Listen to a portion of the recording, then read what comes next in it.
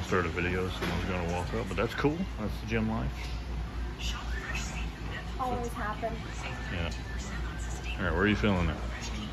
My abs. So I'm gonna do a different version from what we're gonna talk. We have a mic. So I'm gonna do a straight leg version of this with targeting lower abs. So support when you do this. Your hips want to come off the pad a little bit. That's going to engage your lower abs. Anytime your pelvis is moving forward or up off the ground or off the pad, that is engaging lower abs. How many did you do? 15. 40.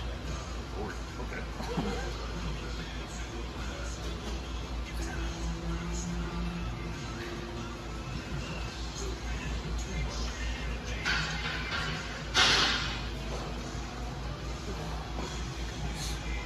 Alright, so we'll do a couple sets here, and then we'll move on to upper abs. Is the seat all the way down? Yep.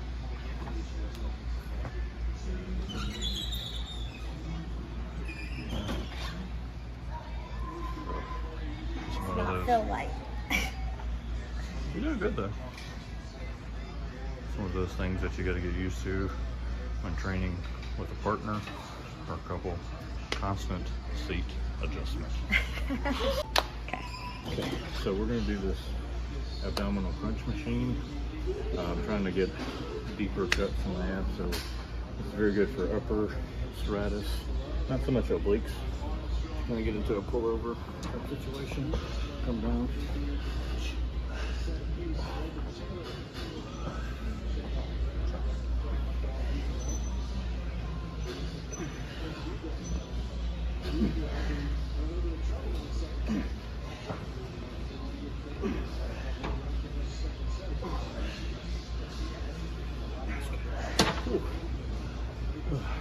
Alright, so important to when you come down, really contract as much as you can and try to bring it up in a controlled manner. I was kind of slinging it on a few of them, but you don't need to do that many reps with a weighted ab machine or cable crunches because this is going to build the muscle. So, okay, she is working on a cable crunch, targeting the upper abs, serratus, a little bit of the lat, depending on how you're doing it. She actually showed me this technique where she sits on the back of her heel all the way down, and I actually feel like I get a better contraction on that. So if you're ever doing these and don't feel like you're getting the best out of them, try out the LaLa movement. Yeah, it hits the lower abs. Yeah. She's got a better mind-muscle connection and form on these than I do, so. I think it comes from dance, like, honestly, like from years of dance training. Yeah. They're good. We'll move into our arm portion of the workout. We're starting with preacher curls for the biceps. Doing a warm-up set here. Big thing is when she goes to the bottom like she's doing, she's not completely letting her elbows lock out all the way. Puts a lot of undue stress on the biceps and elbow. Yeah, when it starts to hurt, yeah, stop. Yeah, this is one you don't want to go to complete failure on. Better safe than sorry. Good, babe. All right. How many was it? 12. Nice. Okay. Okay. All right. So I'm gonna do my all-out set on this. So the way I start with this is I never start at the bottom, because just like what I was just talking about, it's gonna be like this and puts a lot of stress here. So what I do is I lean forward, kind of roll it up to me, hoist it up, and I sit down. All right. A little slow and negative. There's an elbow pop. I know something popped. Slow down. Fast back. It happens in your 30s. Yeah. The popping begins. 30's pushing 40.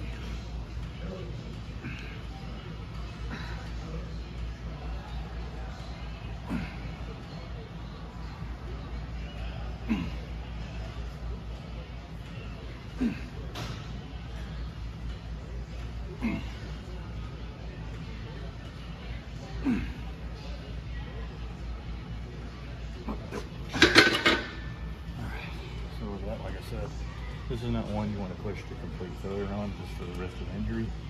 And I was controlling the way down because once that starts to fail, all of it's going to fail. That's your strongest contraction. So that's my goal when I'm doing this right now. So now she's about to do her all that stuff. What's that? Go. Okay. She's ordering me around.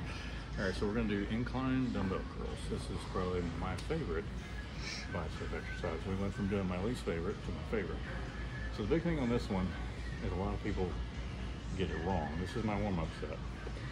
Is they don't lean back and let them hang. You let them hang because this one's all about the stretch. Let them hang. So let them hang. You can go like this if you feel that way.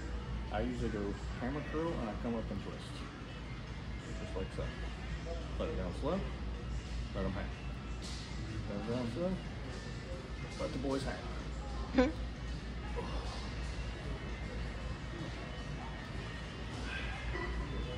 Ooh. This is another one that when you start to fail, drop it, because there's a lot of bicep stuff, the more you think about it, where it puts it a lot of undue stress. So it's better to drop it than tear your bicep from the bone. Yep. So if you're starting to fail, I'm going to do one more set, and that's going to be my big all-out set on these. So I don't want to fail because I know I can do the 45s and 50s. Well, there you go.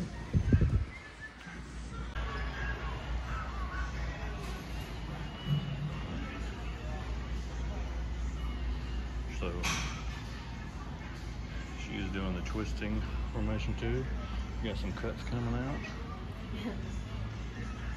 So a good rep range, what I was just telling her before I hit start or record, is these, I feel like anywhere from 6 to 10 reps. If you can do 12 on like your warm-up, knock your socks off, but you really don't need too much on this one.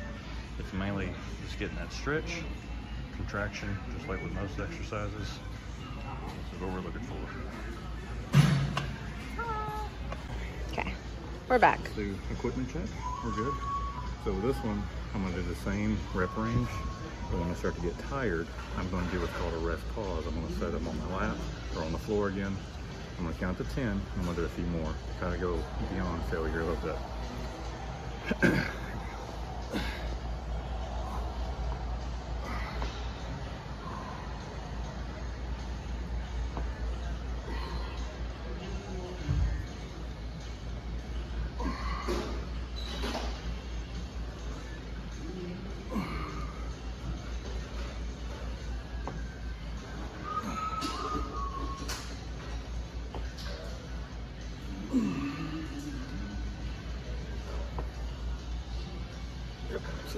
Starting to fail. Now we got to 10. And since we're in the SIP, we'll do 2 Mississippi, 3 Mississippi. Now the thing to notice while I'm counting in my head is notice I'm not slinging them up. You can on the last few, but try not to be that guy. Controlled's always better.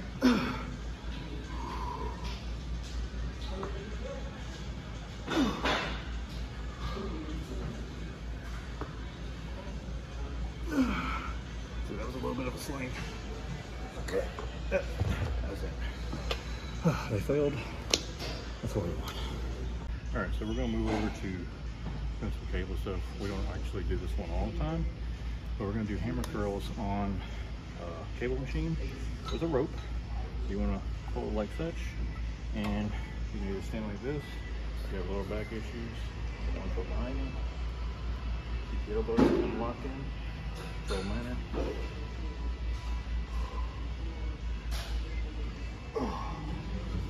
We usually do these with dumbbells, but today we decided to claim the cable machine early. So as I was just telling her, It gets taken. it gets taken, and everybody gets Instagram crazy.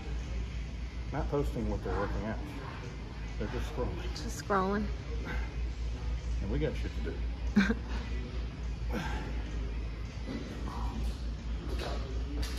Nice. Alright, so good. So now we're going to record her doing her set. And once again, this is working a lot of you guys help me with this word. It's not your bicep, not your tricep, but your brachialis. Brachialis. I always say it funny. She's like, what are you talking about? No. Alright, so she's doing her set, working the brachialis. What? Working the brachialis. One of them guns, babe. Alright, once again, she's putting her foot behind her for a lot of back support. She's looking fabulous in her sheen leggings. Still got the quad pump from the other day. Awesome. A little bit. Yeah. Are you feeling that in your lower back at all, or no? Like, meaning does it hurt? Yeah. No. Good. Very good. The foot behind helps. So we are moving on to triceps. So we have this tricep or tricep things that we like to do. It involves a lot of cable stuff. We'll probably do a couple sets of this. And the last one being to failure, because we do so much tricep stuff on chest and shoulder day that it's not really needed, in my opinion. So we'll probably do 2 rotations of this. It's a very long thing and fills the triceps up with a lot of blood, and you won't want to do anymore. So. Yeah. All right. So if you're doing a lot of weight on this exercise, it looks very weird how I have to get started, but I can't just hoist it down this way. I have to like put my backside up to this, and then I go down to this. Very weird, but it works. Better safe than sorry. Oh, my voice. So once again, a lot of people don't go all the way back, which is important, and a lot of people end up doing this right here. Yeah, it's not effective at all. So go all the way back, stretch, fully contract. Control is the way to go. Nobody gives 2 craps about how much weight you're moving around doing this kind of stuff.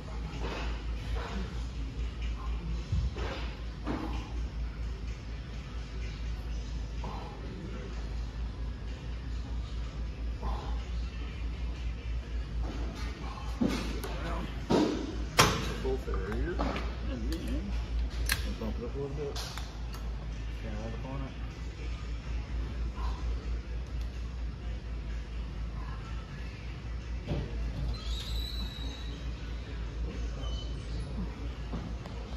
Same thing with this, fully contracted. Good stretch. Run the brown. Gonna come to this side where we already have the sit up.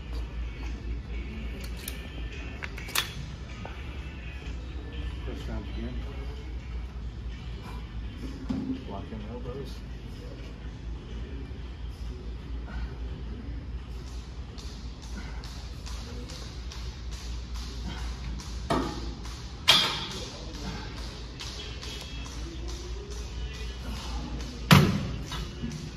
A lot of press down movements, but it's at different angles. I feel this more on the outer head. When I do the out rope like this, I feel it more on the inner head, and this is just blasts all the way. So, now start down. Alright. Tricep burn.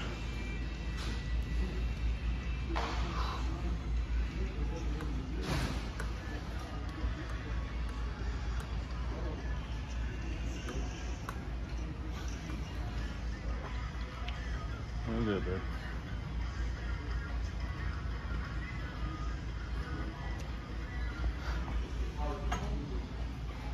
All right.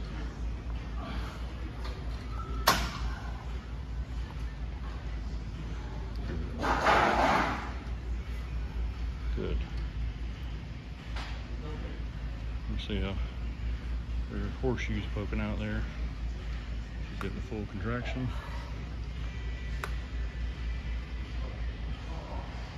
Doing great. This is a big burner. I've never tried it. Whew.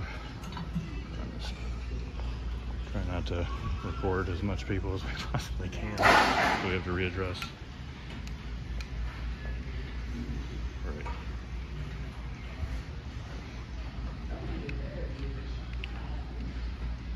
So this variation that she's doing right here, whether she's conscious of it or not, is actually really good, because the wider you go out with that, it's almost like she's doing dips on this, and it's actually working her lower pec as well. And she's getting a lot of tricep action on this. Didn't take much. Did great. All right, so we finished our ab and arm workout. Got a few things at the supermarket, and we're heading back to the farm. So we hit up lower ab exercises. Lower ab exercises. We lit up one lower ab exercise, and then we did two. Kind of overall, we did two variations of the crunch. Like I said, we're trying to get some more deep striations and cuts in our abs, really trying to bring them out and train them like we train every other part of our body, because we don't neglect abs, but it's always one of those things where, like something I get made fun of all the time, like calves. Well, I'm very guilty of some of them at the end of my workout when I'm exhausted, so I've been here lately trying to throw them in the middle or beginning to try to like tire them out, get them big daddy calves. Daddy calves. But yeah, I think we were just talking about how social media and posting, whether it's Facebook or Instagram, or we don't have TikTok anymore. We don't have TikTok anymore, but like we feel like it's very misleading and sometimes almost hurtful. I would say, I don't want to speak for both of us, but like we work very hard for what we do, and we try to like put stuff out there that helps. Motivational, and we'll post a picture, for example, of what we eat. 30 likes, 40 likes. Mm-hmm. Or if we go out to dinner. If we go out to dinner and we post pictures, it's getting tons of people are gonna love it. It's getting its own. If we're eating chili cheese fries and like donuts, we're getting the likes. We're getting them. But if we post a fitness post, we're getting maybe 2. Yeah. And so if you're ever in a spot where, and this goes for Facebook, which is like your friends that you really know. Like my Facebook is people I know, like from, you know, childhood, family, whatever. It's people that we interact with pretty regularly. Yeah. And then I'll go to work, and then people will be like, hey, I saw your post. It looks great. Or like, that's very nice. And I really appreciate that kind of stuff. And I'm like, well, you liked my chili cheese fries, but you didn't like. Right. I don't understand that. I really don't. So if you're ever feeling like, you know, you're interested in a hobby, or if you're into fitness and you're proud of it and you're posting, just know we probably feel the same about it as you do. And it's very discouraging. And I'll tell you a little story. Super discouraging. That's actually a private one, but like, I very rarely, if you know me well, I don't post too many art pictures anymore. I still, you can ask her, I draw and paint quite a bit, and she got me back into it a lot. But I don't post it all the time. He's a phenomenal artist. Because when I first started posting my stuff, I would get comments from people that I knew, and be like, oh, you got a lot of free time on your hands. I still remember those comments, and I'm like, what a shitty thing to say to someone about their hobby and about their interest. Yeah. Like, do I judge you for sitting on the couch and drinking beer and, you know, watching, I don't know, Bonanza for 25 hours? Bonanza's great. It's random. Never make fun of Bonanza. I don't know why I said Bonanza. Like a random. You leave Hoss and Little Joe out of this. But if there's ever anything that you're interested in, whether it's fitness, I know this is a fitness channel, but we're also thinking about doing a podcast of like talking about fitness, lifestyle, relationships. Yeah, because some of these conversations, some of these conversations that we have, the two of us, like they need to be heard. They really do. I think a lot of people will feel similarly, and I don't know. The thing that is most discouraging for me, I feel like, on Facebook is because, like I said, those are the people that know you, who grew up with you, who are your family, who love you, but like they don't really support. And it's like, those are the people that you think would be there to support you and to show you love and to like motivate you and encourage you, all of those things, and it just doesn't happen. And like, I don't even need, it's not about the validation, because I know a bunch of people are going to say, oh, well, you just post stuff for validation. No, we actually do personal training. I do meal prep. This is something something we love. This is something we believe in. We love living a healthy lifestyle. We want other people to want to love it too. And that's why we do it. Both of us will get messages quite frequently, not all the time, Oh, people but are quite interested. frequently asking questions about, hey, what's a good exercise for this? Or, hey, what do you eat for this? I'm like, well, and then you're like, I don't mind telling you, but hey, this is our livelihood. If you work on cars, I'm not going to tell you to come like change my oil and change out my transmission all the time. Like, I don't mind helping you and give you little tidbits of knowledge, and like we put this stuff out in videos to gain influence because we would like to take this to another level and we have big dreams. We have dreams just like everyone else. Yeah, like open up a gym one day and we can, do our ministry or whatever through the gym. Like Jesus and Gaines is that's actually a cool gym. The Gaines Kingdom. Yeah, bam. There you go. Yeah. But we don't mind helping out, but like, don't just look at our stuff and be like, I feel like your family especially, they should be the first ones to be like, yes, sign me up. If that's their goal. Like, I'm not saying get interested in it and you have no drive, no passion for it, or you just don't care and you don't care about being healthy, or you don't want to lose weight, or whatever the case may be. But those are the people that do want to do those things that should be supporting you, I feel like, immediately. Yeah. Like, it's $50 for a personal training plan per month. I mean, our gym costs more than that. Like, we pay more, you know what I mean? So, I don't know. Gas, filling up your gas costs more than that now. Like, times are tough. And really, this whole thing sounds like us griping and bitching. There's probably a lot of people watching it and I'm going to turn it off. But it's just us spitting truth. And processing. This is how we process. There's a lot of y'all out there that have something that you want to do, but there's so many haters in your life. And like there's so many people we'll come across online where like, well shit, how come I don't have a Nike deal or this deal? And then they're promoting people. I don't care about saying it if I hurt your feelings. There's a lot of fat ass people out there that are getting all these modeling deals that should have no place. Yeah, because like there's absolutely a place for body positivity. I don't think there's a place within the fitness space to promote an unhealthy body or an unhealthy mind. Because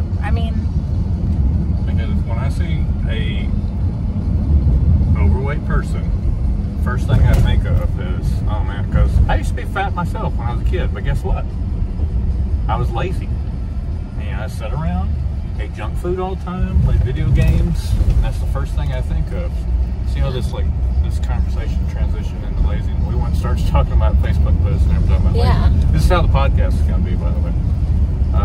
But just, if you have something that you want to do, just kind of go after it. That's, I guess, where I'm trying to go. Yeah, and to add to that you just said is, so fitness is, it says something about you when you're into fitness. It says something about your discipline. It says something about just your character in general, I think, because it takes a lot of time. It's dedication that you've got to put into it, a lot of work that you got to put into it. So, like, I find that admirable, and I'm all for it if somebody's on their journey and they're big now and they plan, they have plans to lose or whatnot, but just to promote being unhealthy in general, and they're not actually working out and they're not actually making, little steps to get better or to, get more fit and healthy, then I don't think there's a place for that in the fitness industry. I just don't. Just like, a lot of times modeling, I'm sorry, yes, there's a place for body positivity and not all of us have to be skinny models, but you want to look at someone who's healthy and who is, I don't know what else. Yeah, I wouldn't want anybody in my product that is, Jack Skellington, like walking around, or just the same as I wouldn't want anybody walking around that's, what is that fat singer that makes fun of fat people? Lizzo. I wouldn't want Lizzo in a Nike sports bra and yoga pants. Like, I think that just wouldn't show off the product. It's not what it's meant to be. And we're going to get canceled on our third video for fat shaming, but our first we don't care. We're just trying to... I'm not fat shaming. That's not what I'm doing at all.